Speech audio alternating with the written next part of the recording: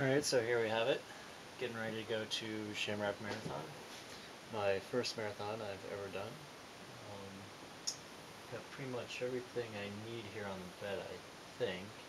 But most importantly, you gotta have sweet dew like this. Got a little Z, rocking the Z here, Team Z.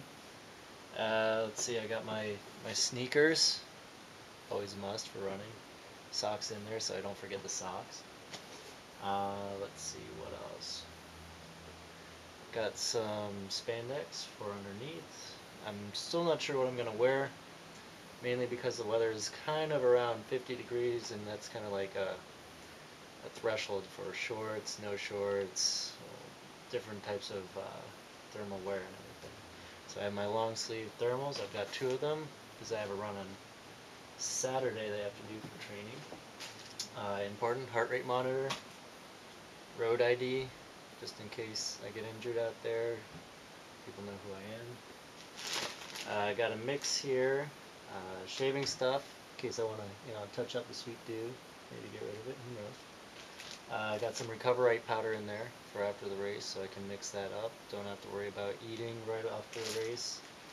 And most importantly, we've got some Body Glide, just in case we have any shavage. You gotta make sure you don't get that, so apply liberally, trust me. Got some technical tops. Those are always good if you're running or just in general. I've got my Team Z tri-top. I'm not sure if I'm going to be able to wear it yet or not, depending on the weather. Got all my tights.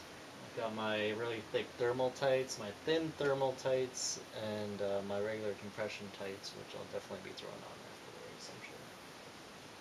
Underwear for regular, everyday stuff. Long sleeve shirt, in case I want that after the race. Also, got some warm-up pants. Again, after the race, throw this on, comfortable.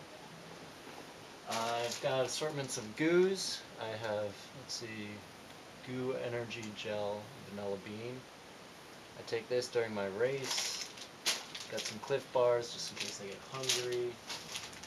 And I also have some power bars in there too. I'm staying with a bunch of people, so I'm bringing some friendship bread. This stuff is high in sugar, a lot of calories. And of course some pretzels, keep the salt in me and keep hydrated. And swimsuit for the hot tub after.